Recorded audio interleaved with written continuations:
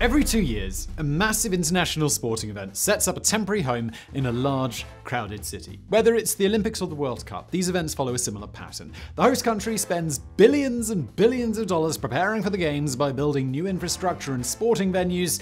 Then, a decade later, the photos appear. They show abandoned arenas, seldom used stadiums, and dilapidated gymnasiums unused since their Olympic glory. On the surface, the Beijing Olympics of 2008 don't look much different. In some ways, they actually look a whole lot worse. The $45 billion games were the most expensive in history, costing, and wait for it, 3 times more than the second most costly. Some venues were demolished and others just became ugly money pits. Yet the 2008 Olympics were a huge triumph. Despite their flaws, the Beijing Olympics have become one of the most positive examples of successfully hosting a Summer Olympics.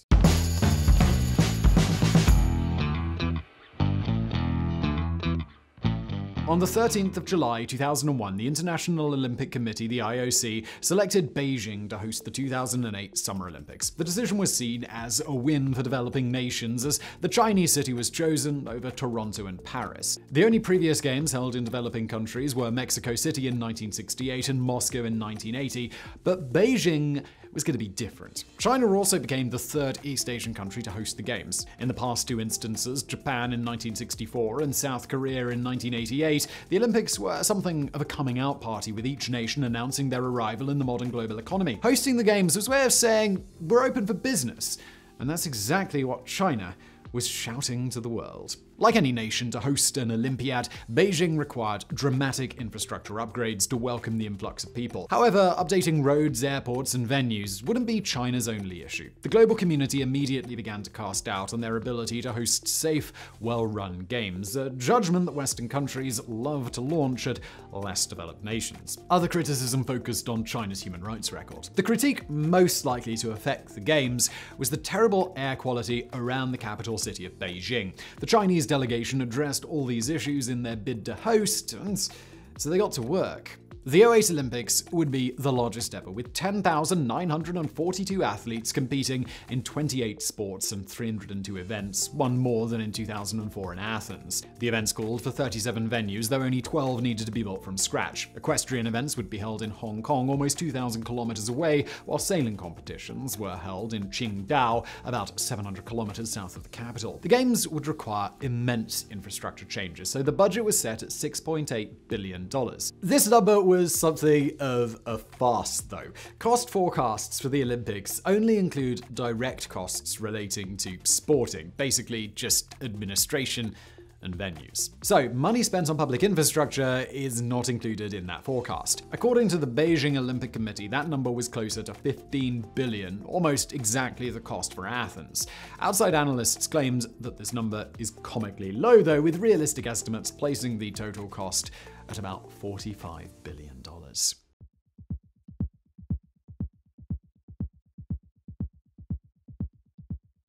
The largest construction project for the Beijing Olympics was, without a doubt, upgrades to the local airport. Beijing Capital International would need a third runway and terminal to welcome all the visitors to the city. But this was not your typical airport terminal. At the time of completion, Terminal 3 became the world's largest man-made structure by area. The project required almost $1 billion worth of loans from Japanese and European banks. The construction began in early 2007. By February of 2008, the terminal was operational. In less than 1 year, the team built the largest building in the world. It's incredible and, in a way, indicative of the Chinese construction industry. Projects face problems, yes, but not in the same way as in Western nations. Infrastructure deemed essential by the government is completed in a timely and cost-effective manner. The best example of this is the construction in Beijing's historic Hutong neighborhoods. These districts are characterized by old residencies and narrow alleys. The Chinese government began tearing down these neighborhoods during Mao's reign to clear space for wider streets. But in 2008, many of these neighborhoods remained. When it came time to select locations for many of the biggest venues, the government chose areas inhabited inhabited by Hutongs. This wasn't a strategy to show off the city's history, though.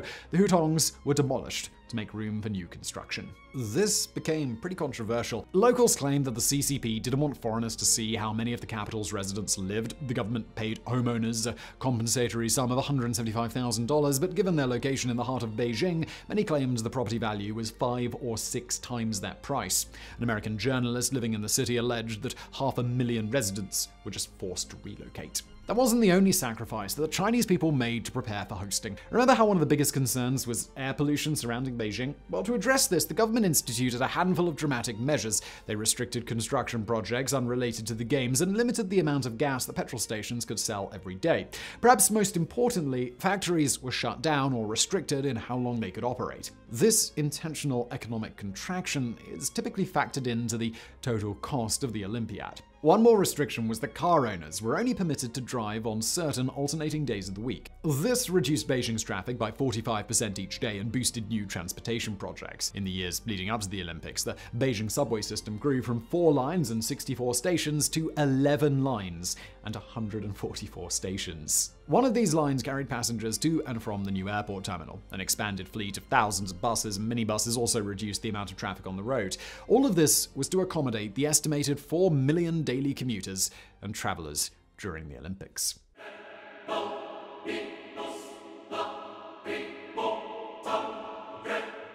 By May 2007, about 15 months from the game's beginning, construction had at least commenced on every one of the country's 31 venues and 59 training facilities. Among the most extensive projects were the National Stadium, the National Indoor Stadium, the National Aquatic Center, and the Olympic Green. Other venues built from scratch included the Loshan Velodrome and the Beijing Shooting Range. At least 85% of the cost of construction was funded by corporate bids. The estimated total cost for sports stadiums was about $2.1 billion, though many people still question that number.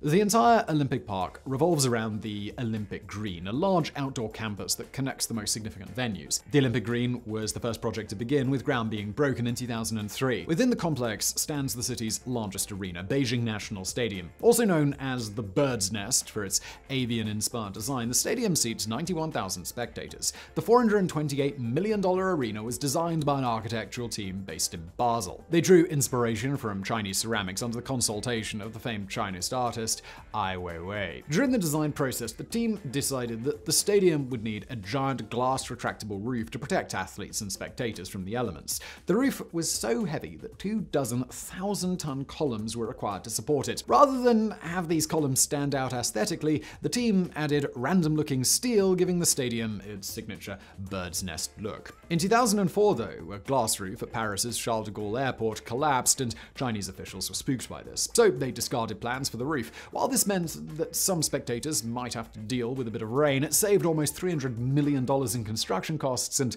reduced the building's weight by thousands of tons. Yet the designers liked the look of what they'd built, so they stuck with the bird's nest appearance. Now with the exterior complete, the interior flew by. The grass field, almost 8,000 square meters, was laid in less than 24 hours. The stadium was officially opened on June 28, 2008. More than 17,000 workers contributed to the project. Newspapers reported that 10 people died during construction, though the Chinese government attempted to hide that fact. The massive stadium hosted the opening and closing ceremonies, both of which were hailed as incredible successes. It also held many events and medal ceremonies and became the most iconic image of the Games. However, after the Olympiad, the stadium became something of a white elephant, the colloquial name for Olympic stadiums that are too expensive to demolish, yet are rarely used and are very expensive to maintain. Shortly after the Games, international superstar Jackie Chan held a sold-out concert in the stadium, but it turns out not many events have the same draw as Jackie Chan. The stadium has rarely been used in recent years. However, that should change before too long. With Beijing hosting the Winter Olympics in 2022, the Bird's Nest Olympic Stadium will be used again.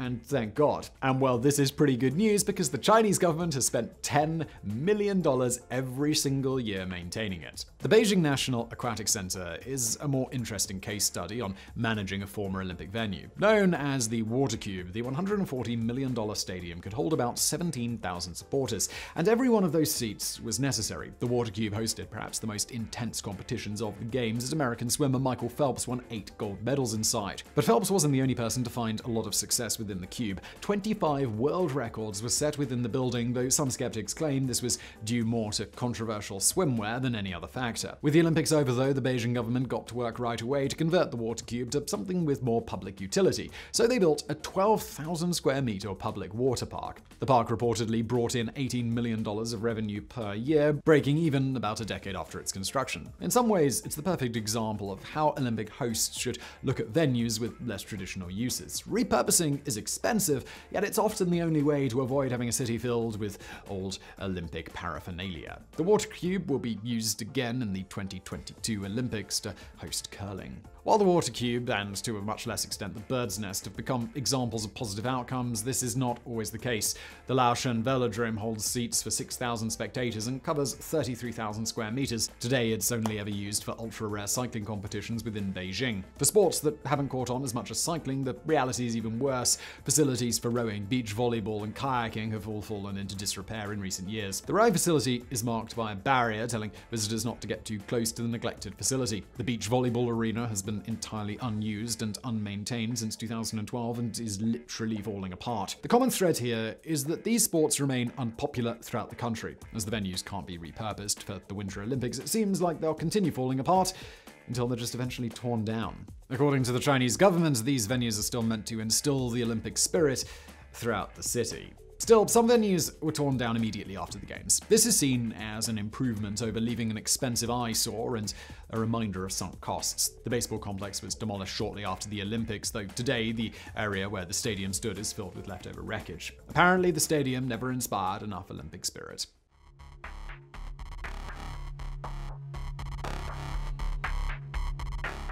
Like so many Olympic hosts of the past, the Beijing Olympics went far over budget, led to a handful of useless old stadiums, and still cost money today. That may sound like a massive failure, but for a handful of reasons, it was actually anything but. First, the Chinese Communist Party had the money to pay for it. While $15 billion in Greece is enough for economists to question whether the Olympics caused a decade-long recession, $45 billion in China wasn't really enough for anyone to bat an eye. Plus, the Chinese economy has done nothing but expand since the Olympics, a trend that began decades before. There is no argument that the Olympics sent China into dire financial straits, because that never happened. Second, while the Games forced hundreds of thousands of people to relocate from their ancestral historic neighborhoods, many practical, some would say cold-hearted analysts have pointed out that this was precisely what Beijing needed. Beijing's got a lot of history, but honestly, sometimes bustling cities can have too much history.